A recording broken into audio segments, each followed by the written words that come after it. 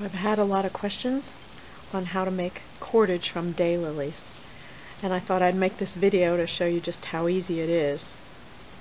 This cordage was all made with green leaves and this with brown and yellow.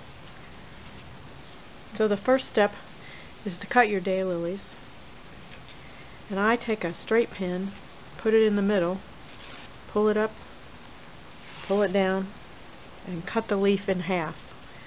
I take those leaves and I set them out on newspaper and let them dry out, and that may take several days.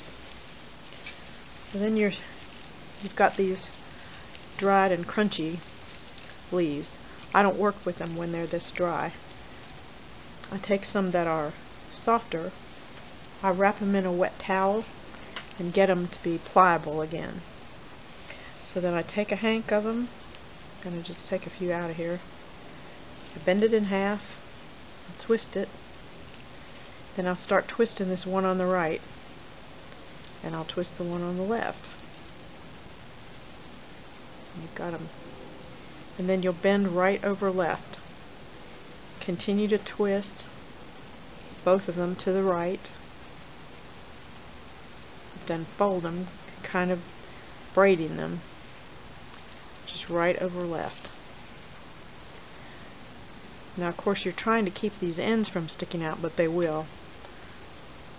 So I just cut it off. The goal is to try and have an equal size bundle on each side. So sometimes you have to add one. I'm going to take one and put it behind, and then I'm going to twist to the right to include that new one. And I'm going to move this one down and fold it over and twist that to the right, and that includes the end of the new one on the other side.